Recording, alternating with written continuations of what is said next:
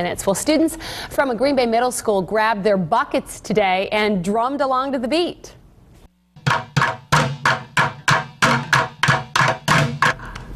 All right, this is all part of a new program between the public school district and the Green Bay Symphony Orchestra.